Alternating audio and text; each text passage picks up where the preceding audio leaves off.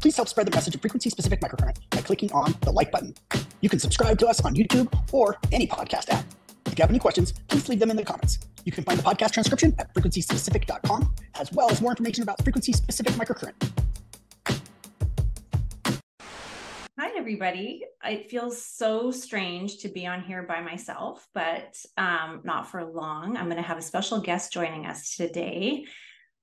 Welcome. Like I said, it seems so strange to not have Carol here with me, but here's another episode of our amazing podcast where we talk about all things FSM and other things. Quite a few of you guys emailed me a couple questions. So because it's just you and I for a little while, I'm going to stagger some guests and stagger some topics that we can discuss. I'm just waiting for my co-host today to join us, and I will let him in as soon as he is here. But until then, I'll just lay things out how things are going to go for the next little while. So today we're supposed to be having my surprise guest on. Next week, we're also going to be having a guest on. So that will be the 25th. My hope is to have Tommy Powers on, who is a strength coach that I've worked with for years. And we're going to talk about some different athletic injuries, and not just for professional athletes, but for the general population, and some different treatment strategies to go with healing. And then the following week, we're going to be having Dr. David Musnick on. So you don't want to miss that one, November 1st. And we're going to be exploring quite a few functional medicine topics. So my guest is here. I'm going to promote him to panelist, and I will introduce him as soon as he joins the group here as a panelist. So you'll see it's Dr. Charlie Weingroff. I'm promoted. I got a promotion. You got promoted to panelist. Thank you so much for joining us. Look at that beautiful palm tree in the background. There's more than one back there. Oh, one is like illuminated back behind your head. Thank you for joining. I'm super excited. So everybody that's here live, same rules apply. You can ask your questions in the chat and the Q&A. I'm going to let Charlie, I'll let you introduce yourself. You and I have known each other for quite a few years now. We've crossed roads treating some athletes in the past. I would like to introduce you as a facilitator, because that's how I really see your role. You're like the guy that knows the people, that creates the teams to help the people. Okay, I'm cool with that. I think if I may elaborate, I think there's a lot of people that know that my formal training is as a physical therapist, yes. Except a lot of people think I'm only a strength and conditioning coach. They don't even know that I'm a physical therapist, and vice versa. Some people don't know that probably for the bulk of my adult working life, my role has primarily been fitness, strength and conditioning, whether it's at the professional sports level or elite level, which is most of my working career. And I think that is not to pump my own tires, but it allows it. I don't really have much of an explanation as to like why I think the way I do, but probably being in professional sports as a physical therapist, but my role as a strength and conditioning coach, you start to realize, especially at the highest level in basketball, maybe not so much other sports, you're really trying to just keep players together, and you're trying to allow them to be who they are as often as possible, rather than help them jump higher. Now, that would be very different if it was like a high school kid. And as the years have gone on, I guess that would have been the first big link. But then, and again, it's very weird. It's like, how does Taylor Swift know how to write a song? Like, she just does. As you start to learn about what other people do at a surface level, you're like, oh, wait a minute, that's like this. So when you say facilitator and building a team, it's basically impossible for one person to cover medical, fitness, sleep, nutrition, psychology, and load management. And I always say, you can pick whatever words. If you want another 7 words, or if you don't like mine, I have definitions to those. And I pick those words because usually those are primary labels for what people do, except everybody does everything.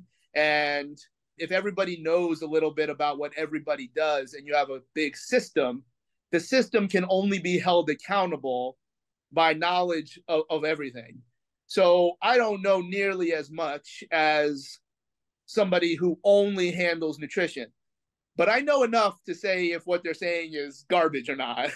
And if we set things up in a particular way, everybody is in charge at some point. And really, in my career, where we were able to put that model together was in Canada basketball, where we are pretty much known. I'm not Canadian, but you and I both will have a Canadian accent at some point, that recognized as the second best basketball country in the world. And I think part of how we were able to link not only what we do from this human performance side, but also have coaches and even front office that were intimately linked into all of these different things. And obviously, my relationship with Canada basketball, even though we did not meet through Canada basketball, having surrogate work permit in Toronto, at that point, I had never heard of FSM, and most people in America have no idea what it is. They'll confuse it with a different amalgamation of the same letters, and it's obviously has nothing to do with the functional movement screen, even though you could use frequency-specific microcurrent to do something with the data that you generate from the functional movement screen. And I think the first player that we worked with was a very high-level tennis player who was from Toronto. And I'm like, I have to learn this, like this. But I had already seen it, and I was really nothing more than a short order cook, meaning you just take the custom care and, hey, Charlie, make sure the bumblebee goes under the Christmas tree. And of course, that's changed 100 times during my time. Like, you just hit that button. Somebody else already picked the protocol. And Sam Gibbs, who introduced it, and in Canada basketball, we would have 4 or 5. And as some of the organizations that I'm affiliated with, I'm like, dude, just have 5 or 6 on hand and just put it on acute after the game. That's all you have to do. And obviously, that's nearly disrespectful to what this device is capable of. But that kind of story, a little bit of what I do and how I think and how we came to be connected. That was like my favorite introduction ever. What I want to unpack with what I think makes you unique, and you started with it, that you are a doctor of physical therapy, you are a strength and conditioning coach, and you've managed to bridge the gap so well between rehab and return to play. And the return to play, so many holes and gaps in it, which is why we see so many players getting re-injured when they come back. But this isn't just about professional athletes. Like, we have so many people that are on here who are in chronic pain. So what I want to do is like kind of tag team some different approaches. You and I had discussed, I would like to talk about sprained ankles. We're going to talk about it from a perspective that when you and I work together with a professional athlete, but I'd also like to talk about sprained ankle rehab with the general population. It's one of the most common injuries that we see. And then your unique approach, because you see it from a physical therapy, probably starting point, but everybody's in this return to play. Like, we all want to get back to where we were, if not better than before injury. We're gonna tag team some approaches here, and like I said, we're gonna start with sprained ankle. So for the people that are joining us live today, if you have questions, same rules apply. Throw them in the chat or the Q&A. Because we don't have Kevin to help us today moderate everything, just bear with me when I go back and forth with that. Something else I want to unpack is how my biggest, I guess, pet peeve when I started working with FSM was the fact that people were just using the pre-programmed mode bank and slapping it on players, and Christmas Tree Bumblebee was the only thought process that they had in their head. And then it wouldn't work because it wasn't specific enough to the injury or the patient, and then it would wind up on the floor in the back of a closet. Yeah, a lot has changed. So we'll unpack some things as we go about the specificity with our devices. Do you have anything to add so far? No, I would guilty as charged in those. However, I think when you're doing more than guessing, and you do know what the numbers are in those pre-programmed, in my world, I don't think, like at that short order cook level, as long as you go in and change it to positive, which is typical for a professional athlete versus general population. And that's actually very rare that any concept is that dramatically different. That's not the worst thing in the world to do. Right. And obviously we chose sprained ankle as a very prominent player that I work with and that I have brought you in the past to work with. Sprained his ankle on Sunday, and A1, within 4 hours, we have a firm belief that if anybody, if you have an FSM on you, and a lot of the players that I work with privately, they all have one in their bag that they travel with, and my knee is hurting, or insert whatever, and then just do, what is it, MLTB acute. And when I plug it in, I'll change it to positive. They know how to set it up. Or they can just grab some stim pads from the athletic trainer. Mm-hmm. And that's not the world, but at least we know that we're not just randomly picking something. Right. And for the lay people that are listening, we have a pre-programmed protocol, MLTP acute, muscle, ligament, tendon, bursa acute. It's a wonderful starting point. I will always still put that on my custom care for lay people, sports people, anybody. So anybody gets injured, we want something on them, especially if it's acute, especially within that 4-hour window. It doesn't have to be completely dialed in. And yes, we want to be as specific as possible, but some microcurrent is better than no microcurrent. So on a program that's pre-programmed like that, MLTB, like maybe it's not really the muscle, maybe 100% of it is the ligament, and maybe just a little bit of it is the bursa. So the worst case scenario is you're just wasting a little bit of time because it's sending frequencies to areas that may not be affected, but you're not going to do any harm. So I think it's a good starting point, regardless if you're completely dialed in. Then after, when you see the patient, you get imaging and we see, okay, maybe it's just the ligament, then we can make something more specific. But yeah, something is better than nothing. Yeah. So I think when people get wind of some of the dramatic results, they're like, yo, can you get me one? Whether it's a clinician or an end user, like an athlete or a patient. And the answer is yes, but I program it and I'll put what I think is useful on there, whatever the max is. And sometimes they're like, oh, everybody gets scared of concussion. And that's a good example of if you actually know, because I would suggest that's not the best word to describe what that protocol is capable of creating for an individual, which is not only for a concussion. That's not a simple conversation, particularly with an NFL or an NHL athlete, where the word concussion is right up there with some of the most evil words in the English language. Absolutely. So as long as what the numbers are trying to do, having this thing on the ride home from across the country is really not this bad. The worst thing that happens is nothing. And we should not discount.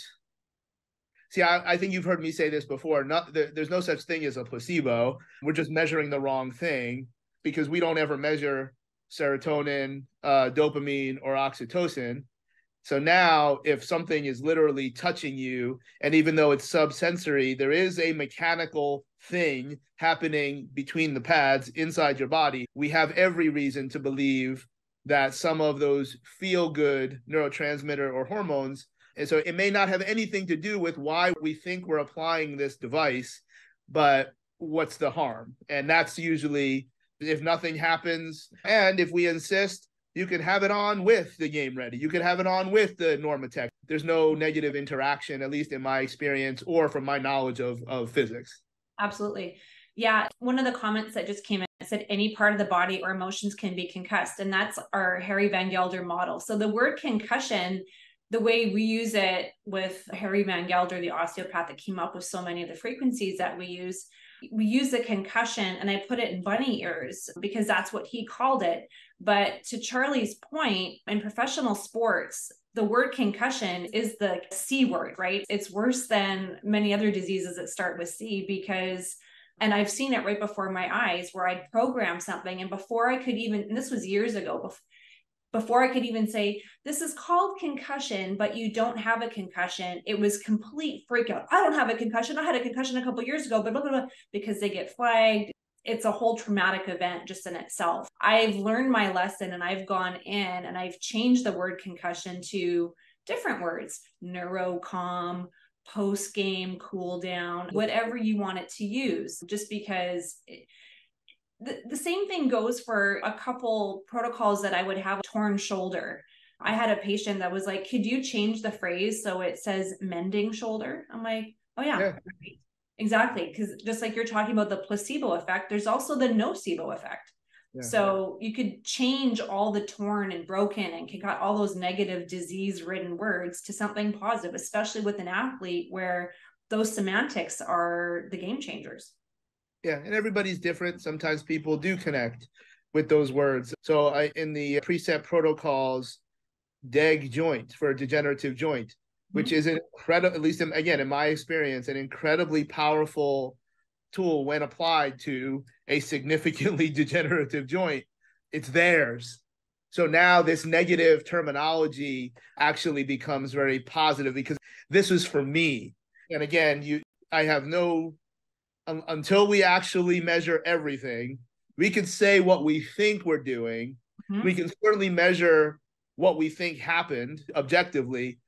But if FSM doesn't do anything, but they feel better, then something happened. But until we know all of this, to me, it's not important to champion something other than this is useful, it doesn't hurt, and this is the protocol that we're going to use, even if it's a prefabbed one.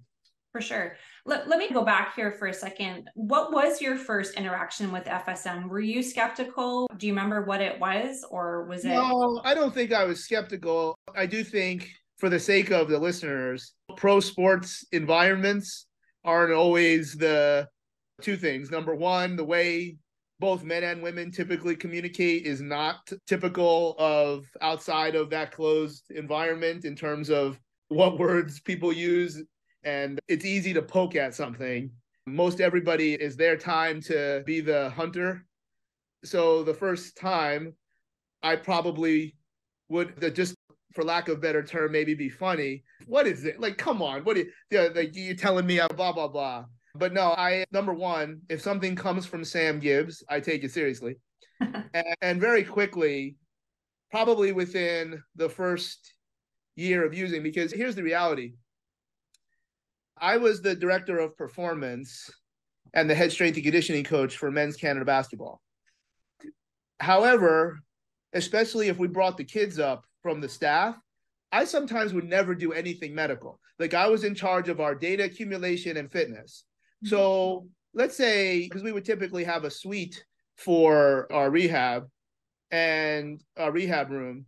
So I would be the FSM guy because I'm not doing the manual therapy, not because I'm not capable. It's just not what my role was. So when we would have the big one, we always called it the big FSM or the little FSM, and then Sam would say, change the numbers from across the room, and I'm just changing the numbers, not really knowing, but I'm doing some kind of therapy. Yeah. I'll say his name, Joel Anthony, played in the NBA forever and has a ring with the Miami Heat. He's from Montreal, and he had, I think it was posterior tibial symptoms. I don't remember exactly what the pathology was. The inside of his ankle hurt. And number, ow, number, ow, number, ow, number. Like, it's gone. And then I'm pushing like as absolute hard as I can. And I'm like, all right, I'm in. And I think it took a couple years before the course. I think you were at the first course, but Carol taught it. Because if I'm going to be the FSM guy, because Sam had all of these devices from his own practice in Toronto, I need to, and I'm pretty sure Canada Basketball paid for me to go for the first course, just to, you have to start from the beginning and just the baby kindergarten version. So I might scoff because, again, if something works, I think what I would be very profound.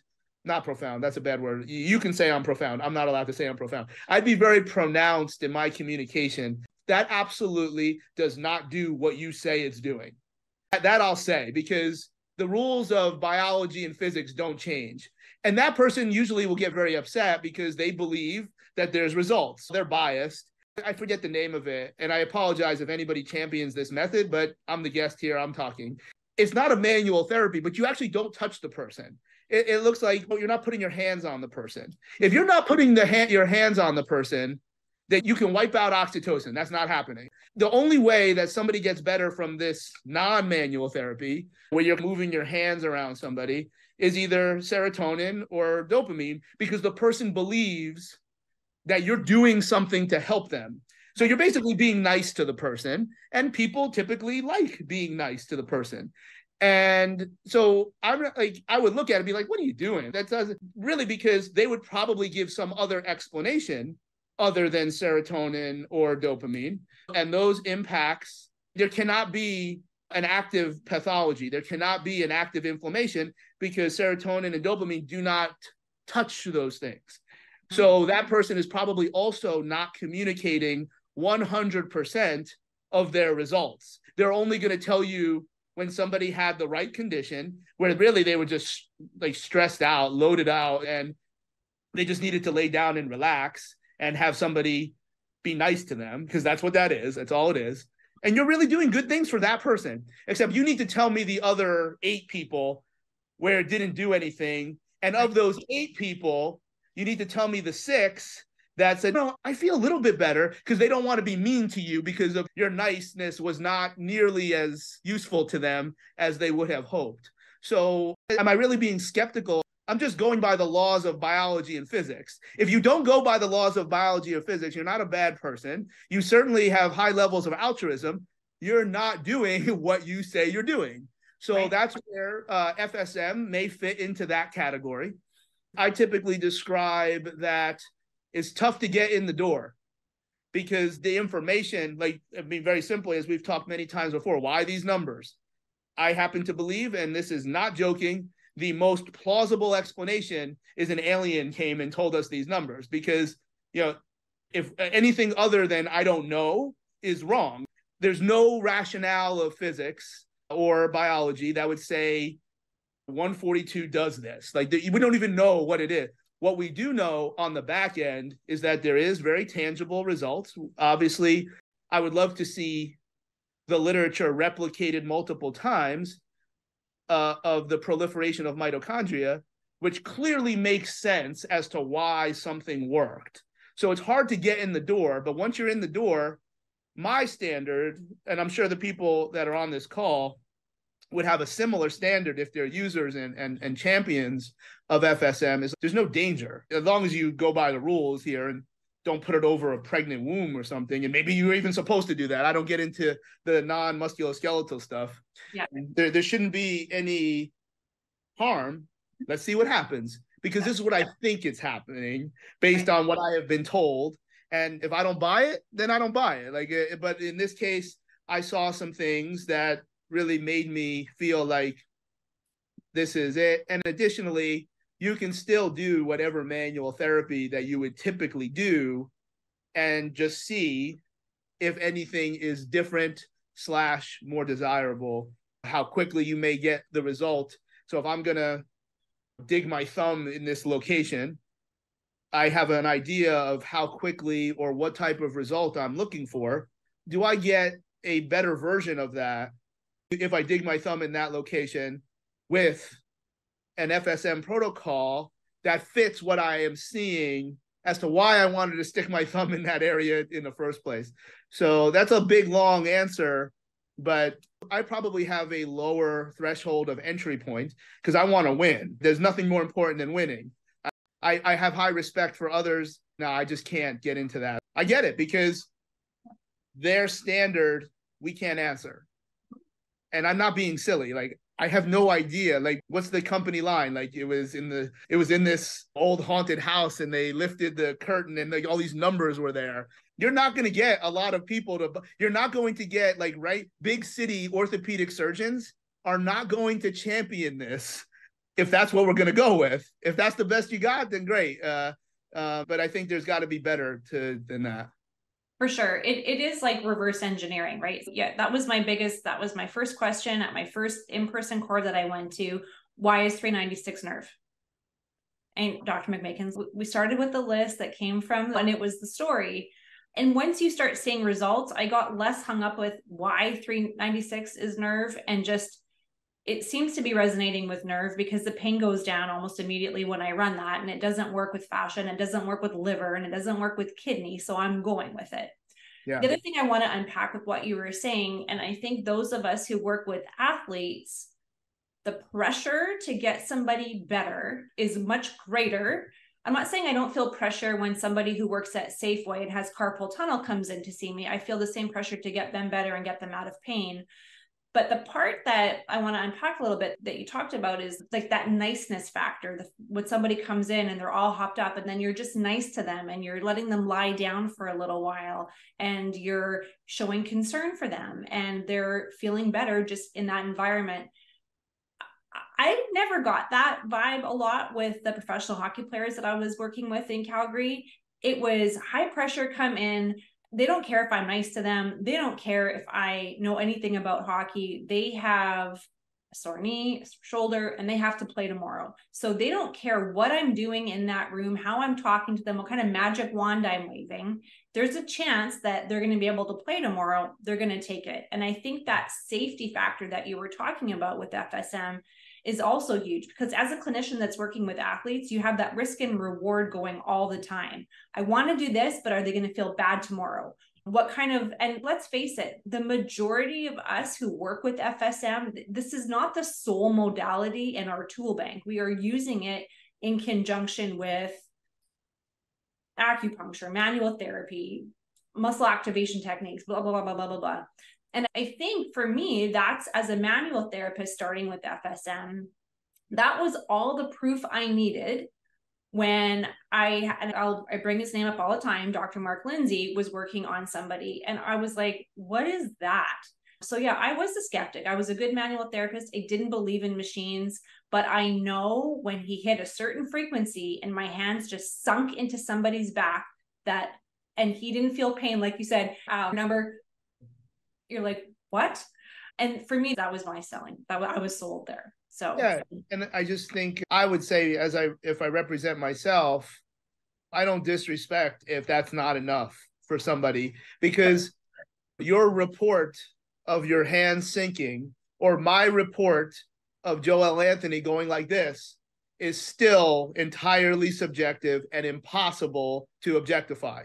So if you're that person, this isn't for you. That's totally cool. Yeah. I think regardless of the method, people that really feel great about something, they get mad if somebody doesn't like what they do. Who cares? Like, if you ever had somebody on here and that was totally against FSM, the listeners would get mad instead of actually either turning it off or actually listening to what they say. I was not terribly positive just now by saying we need to be better than saying these numbers were in this haunted house with dust on them. We do need to be better than that.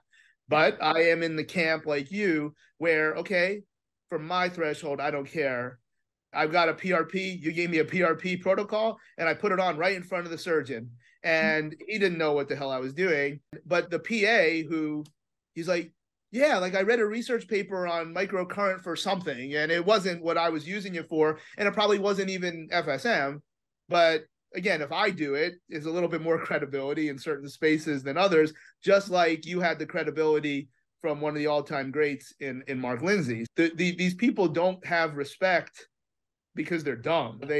And sometimes to be recognized, if that's something that's important to somebody, and I would say it's never important, it just happens in an organic fashion, they'll do things that are, I don't want to say ahead of the curve, but their entry point is less restricted than someone else. And that's okay. Like, it doesn't, I think my frustration would be when people insist on things that are not consistent with biology and physics. That doesn't mean the result didn't happen.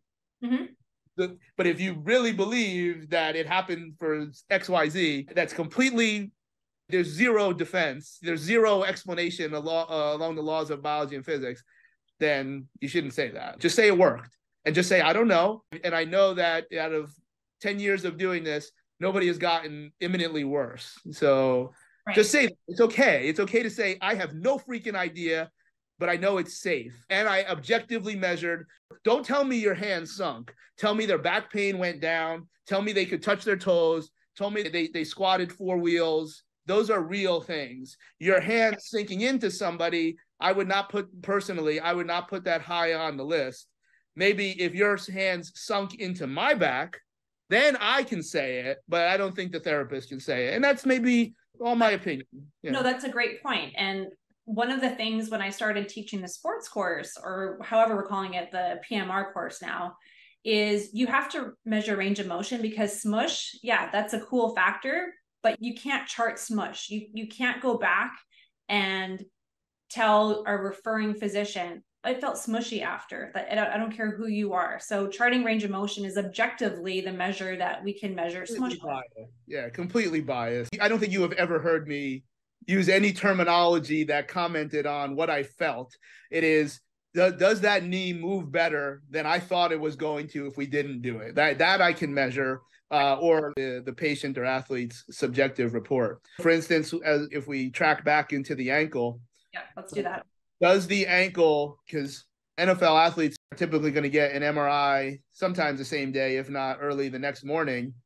So you have an idea of what you typically see for that type of inflammatory response and lesions and structural changes. Mm-hmm.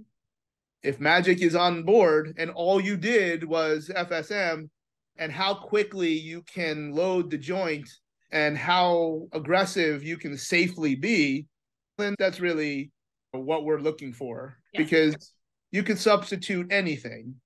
If you're the one that wants it to work, you're not allowed to tell me about your hand. That's just not how this works.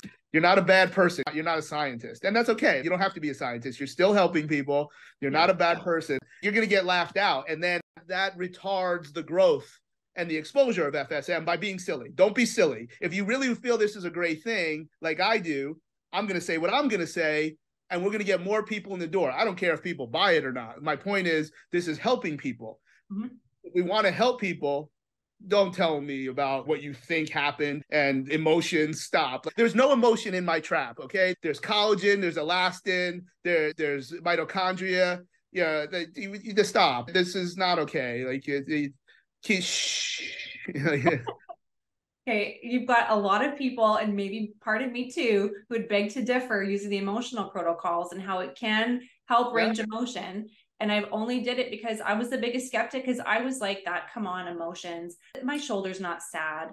But what if I changed the name of emotion, like you changed the name of concussion, and I called it something else?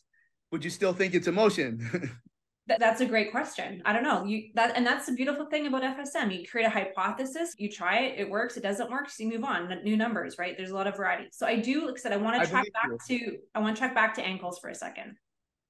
So when we're talking about the patient that we worked with, the player, that was a high ankle sprain. So we're going to unpack this again, lay people, practitioners. We typically see two types of ankle sprains. You have your normal low ankle sprain, or your regular inversion sprain, and you have your high ankle sprain. So what's the difference? With FSM, your target tissues actually change a little bit more. So with a high ankle sprain, we're looking at trauma to that interosseous membrane. And I have slides here. I did a podcast a little while ago on it. I can put some slides together maybe just to show you the graphic of it. But the interosseous membrane is that connective tissue. So instead of using straight up ligament, which is 100, for a high ankle sprain, it's important to customize a protocol that has a lot of the interosseous membrane, so 77, 142 fascia, and periosteum as the attachments in between the tib and the fib need some extra help. Charlie, I'm going to throw it back to you about this person's high ankle sprain and any of the other tissues that were involved with it. Yeah, high ankle sprain was from a few years ago. That's not what we're dealing with right now. So we're using more of torn vessels. We're using ligaments. Obviously, fascia is always a part of it. Mm-hmm. And okay, so like the thought process is, if I track back, this is less about the ankle, and then I'll bring it back, I promise, very quickly, and I won't talk about emotion in his ankle. Everything is always like trying to take three circles and put them together. And that helps you guide any level of treatment. What does the individual say? What does the individual do? And then what's the truth? Because the truth may not always be relevant. Yes. So, hey, how does your ankle, I mean, it's going to be more granular than this. What does your ankle feel? How do you perform? So in this case, very rudimentary strength tests. What does it look like? Is it swollen? All this. And then MRI, because the MRI may be completely different and we just keep it in our pocket. So when we put those three together, there's certain structures that always have to be part of this. Fascia would be one. In this case, periosteum is not. But if I ran one of the prefab protocols, we cover it. But you just don't know then which one to run when you have the big machine. Which one do you focus on? And obviously, not everybody even has the big machine, but that's how you would build out this bespoke program. Of the ones that you said, we wouldn't use periosteum, at least in my mind. I'm not seeing that on the MRI. I'm not seeing that in my brain in terms of keeping all this information together. Now, he also described knee pain. Right. So obviously fascia is one form of connection, but MRI of the knee showed nothing. It wasn't hot at all. So that's where what he said wasn't consistent with the truth. Right. And obviously when there's an acute injury, you feel things, et cetera. It doesn't have to always be objective when it's them that are saying it. We would be very traditional. We did do tendon as well on the B side, even though ligament would be the primary target. Anytime, because we looked at the MRI and be like, okay, these are the structures. So let's attack those structures and just use whatever the time sensitive ones for torn and broken, and then just build that out. And then that fits into these legendary stories of getting rehab for like 14 or 16 hours. That isn't really what's happening to a degree. In this case, I'm not there. One of our team members is handling it and obviously doing many other things that you mentioned. Our number one guy on the ground handles the fitness, which is absolutely crucial to discuss, but also he's in school for Asian medicine. So his knowledge of acupuncture, and then with having a more Western influence, there's more than just acupuncture, using needles. And again, what's really happening when you put needles in these areas? Not only are we using needles, and I don't know that anything is contraindicated, we just never do it, needles with FSM, because metal and electricity, we don't do that. Even though I tend to think it would probably be okay, we're not going to find out. The professional athlete. So when we're not using the FSM, we're going to needle, but we're also going to needle other areas. And that's where FSM can come in for another completely different reason. If the fluid in the body is water, blood, and lymph, whatever is in the ankle that makes it swollen, there's all sorts of estuaries that come into these main routes. And this is really more into osteopathy, where osteopathy has a very different entry point, and that's why it's different than other things. But the medial arch, the medial gastroc, posterior knee, lateral thigh. So that's the femoral vein. Those are the big routes. So if we're going to do therapy or FSM to soften the tissue, all I care about is, okay, that's the reason I'm doing it. Get the swelling go down faster. And that you can use very traditional American needling to just beat up the tissue and create this instant relaxation that we don't expect to last. But those are the highways. So if this is the vein and the tissue is reacting because of the pain in the foot and a very normal reaction of spasm, if it's squeezing it and then I relax the tissue, there's less traffic. I go from 1 lane to 5 lanes, and then you must move the ankle provided it's not fractured. That's another link. So now if FSM can serve the purpose of decreasing resting tension in those specific areas, then I have a completely different reason to use this device than why I would put it on a blown up ankle where torn blood vessels have caused all this, because it has to go somewhere. The fluid doesn't just disappear. It goes through those routes. Very interestingly, a lot of people would say that their knee pain gets better when they foam roll their lateral thigh. And they would say it's from their IT band. That would be completely inconsistent with physics and biology, but it is highly consistent with releasing tension around the femoral vein. And obviously osteopathy, which is not traditionally utilized in American medicine, That's my Canadian heritage. So now the fluid could move and the congestion in the knee was better. You're right. You can't do anything to the IT band. You're better off foam rolling a chain link fence. So we use that. And then whether you're using your hands, using needles, using FSM, they're all cousins because we have a focus on what we're trying to do to get the swelling out of the ankle as quickly as possible, because I know we can load safer and not have pain, which is all this garbage up, garbage down. Because if I load the ankle, being consistent with how I want connective tissue to heal, but there's pain, there's a mitigated response through the sympathetic nervous system, right? Again, which can be objectively measured. Right. But so whatever we're doing there, we're also doing at the knee, just because it was part of what he said, but we minimize that because there's nothing there. And then once those highways are relaxed, because you're going to do this over and over again, I call it manual therapy, but I know other people will call it different. Articular pumping is now, how do you facilitate the gradient to get the fluid to move even quicker? Right. And I think when you consult and living in America, again, articular pumping is not something that people know exists.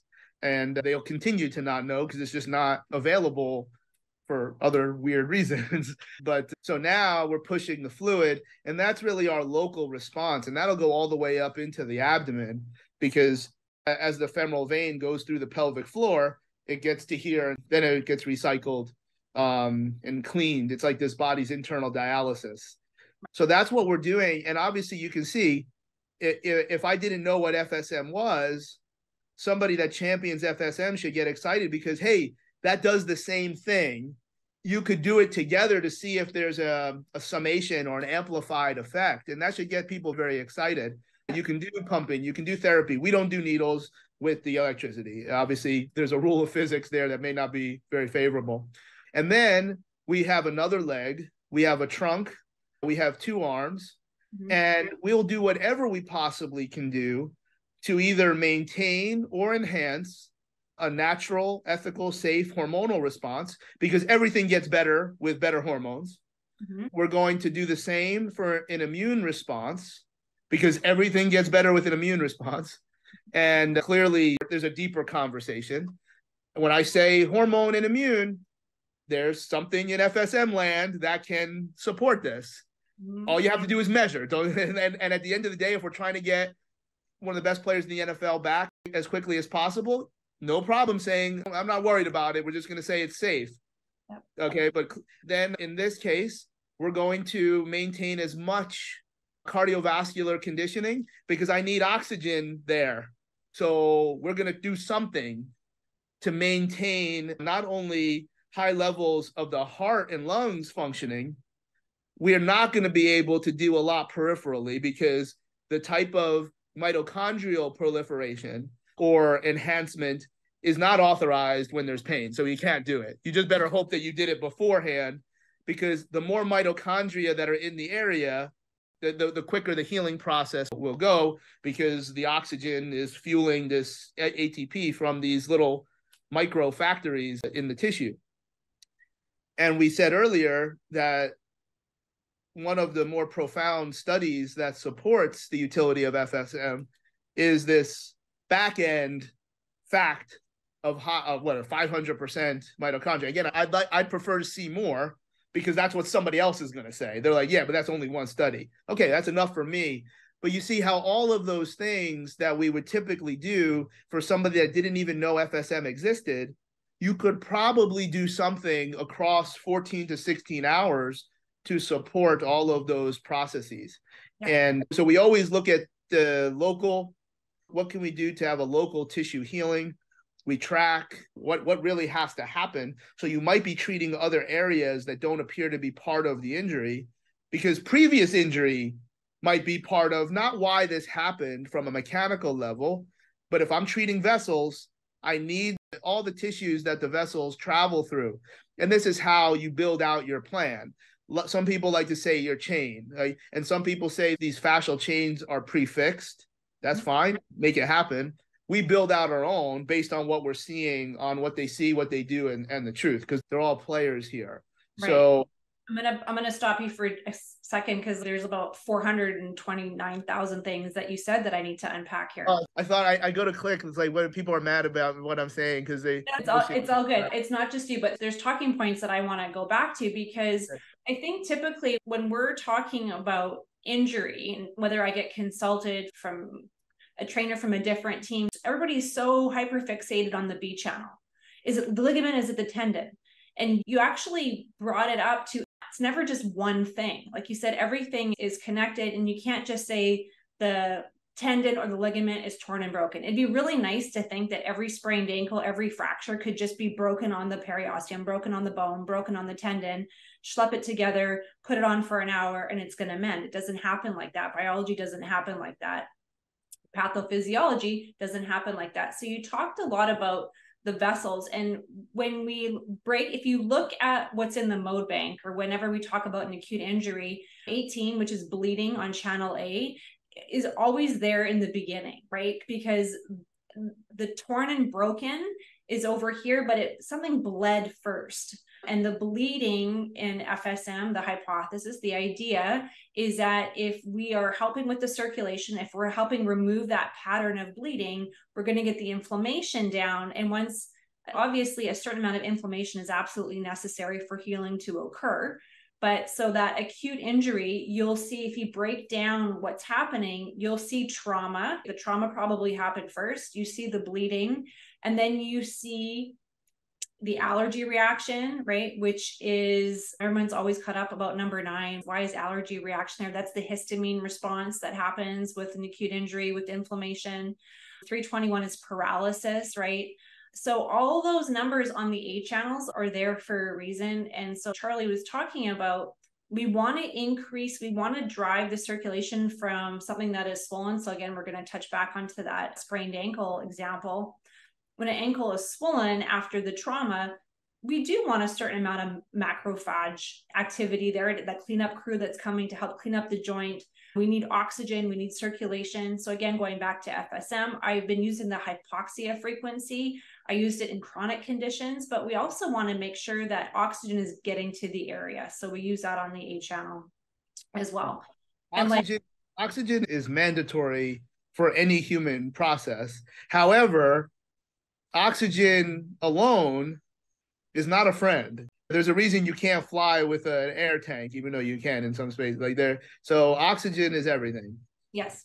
And movement, right? People always talk about, or I've been a big proponent of not using RICE, rest, ice, compression, elevation, the new acronym coming out of Canada, Australia, Sweden, METH, movement, elevation, traction, and heat.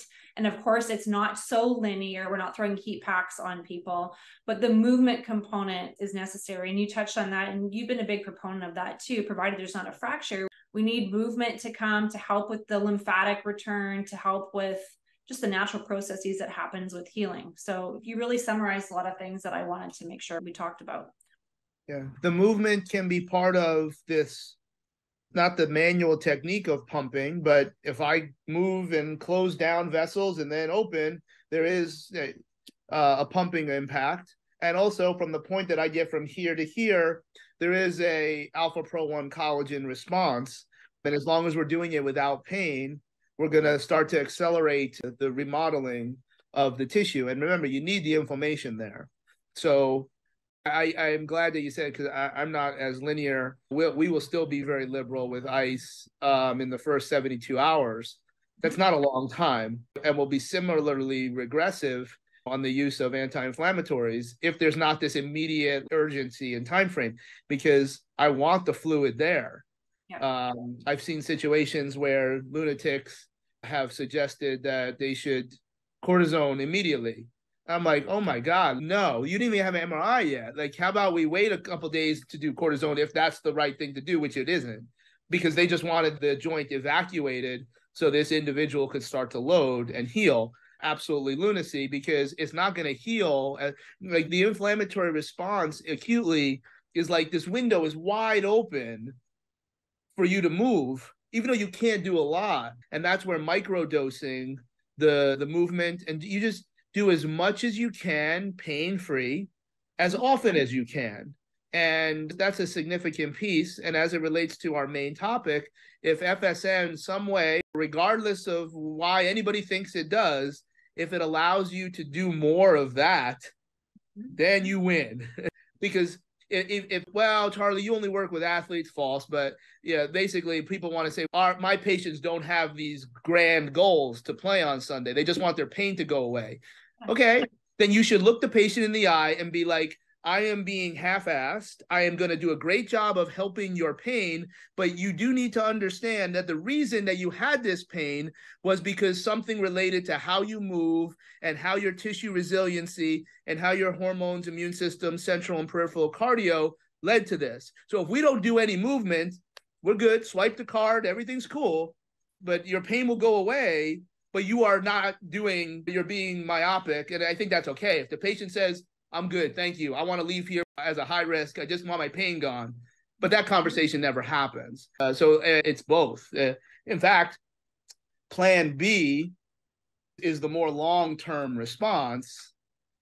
Plan A has to come first, but it's not the long-term answer. Right. No, you're absolutely right. We're almost running out of time. I always say this is the fastest hour my entire week, but this was ridiculously fast. I could listen to you talk about things for forever. There's a couple little questions on here before we get going. Leaf mentioned, Charlie, if you're interested, have a look at a segment of a book called Vibrational Medicine that gives a history of Albert Abrams. We use some of his frequencies, who's a medical doctor, and his development of the earliest FSM. It's not a long read. I'm also interested in that, Leaf. Thank you very much. Somebody asked a question here, experience with knee pain right behind the joint between the femur and the tibia fibula. History of knee surgery 25, 30 years ago with pain starting back about 20 years ago. I'm not sure. That could be 1,000 different things. I could probably need a little bit more information, range of motion stuff. But the person that wrote that question, if you want to throw it in an email to me, we can unpack that next week and I can give you a little bit more if I get a little bit more information on that. Full range of motion, but the patient just has pain. So again, I would probably ask about imaging. Charlie, I really want to acknowledge what you said about those 3 bubbles or the 3 circles, because that summarized so much of what we see, what the patient complains about, their imaging, right? Because sometimes, a lot more often than not, it probably doesn't always line up, right? What they're complaining about versus what we're seeing on imaging. Conversely, sometimes they come in with all this imaging and they're like, oh my God, my back is so much worse. I'm like, okay, but anybody over the age of 35 is going to have some pretty wonky back x-rays. So don't get too caught up on that if you're functional and pain-free. So sometimes it can go the other way. The interpretation of any of those factors, obviously it's very easy to misinterpret because usually the physical medicine provider, the chiro, the PT, the osteo, whatever, they're not always the one that authorized the imaging. Somebody else did it and somebody else explained it to them. So their core values and their communication approach may not be the same. All bets are off. Again, I'm not so blessed that every single person stays in the family. But when it does, be like, listen, Kim, you're going to get the MRI and then you're going to put your earplugs in when they explain it to you. You're just going to send it to me and then we will talk about it. Otherwise, don't get the MRI. Because facts don't have to be relevant. You're wearing a white top, completely irrelevant. So that's why we have to link that to everything else. And the same goes for objective and what they do and what they say. Because, for instance, I have unrelenting back pain. Imaging shows one of the most heinous MRIs I've ever seen, and he can put his wrists to the floor. Right. That doesn't make sense, given a posterior herniation. So what are we going to do? And we still did do an epidural because he wasn't satisfied. But the long-term answer, I'm like, let's just dance with this for a little bit. There's no way that if we didn't have imaging, I'm not sure I would even send you for imaging. He could squat to the floor if he lived in the Pacific Rim. Like this didn't make sense. And I'm like, I don't know where you're going to be in a couple years, but right now, this doesn't add up. So it can be any. And then obviously people with central sensitization may describe symptoms that are completely inconsistent with how they move or imaging. And that's just one form of a psychosocial component of pain, which is a whole nother, Yeah. And Dr. McMakin does biological. Yeah, Charlie, if people want to learn more about you, get in contact with you, Instagram, Facebook, website, can you give us some of that information we can put in the show notes? Instagram and Facebook is Charlie Weingroff, and the website is creativelycharlieweingroff.com. Yeah, that's not hard to find. Thank you so much for coming. I know how busy you are. We so appreciate all your knowledge and enthusiasm with all things. We'll talk again, I'm sure, soon. So thanks everybody for coming. Like I said, next week is a little TBD. I will be here. I'm not sure about my guests, but we'll see everybody back here. Same time, same place. See you. Thank you. The Frequency Specific Microcurrent podcast has been produced by Frequency Specific Seminars for entertainment, educational, and information purposes only. The information and opinion provided in the podcast are not medical advice, do not create any type of doctor-patient relationship, and unless expressly stated, do not reflect the opinions of its affiliates, subsidiaries, or sponsors, or the hosts, or any of the podcast guests or affiliated professional organizations. No person should act or refrain from acting on the basis of the content provided in any podcast without first seeking appropriate medical advice and counseling. No information provided in any podcast should be used as a substitute for personalized medical advice and counseling. FSS expressly disclaims any and all liability relating to any actions taken or not taken based on or any contents of this podcast.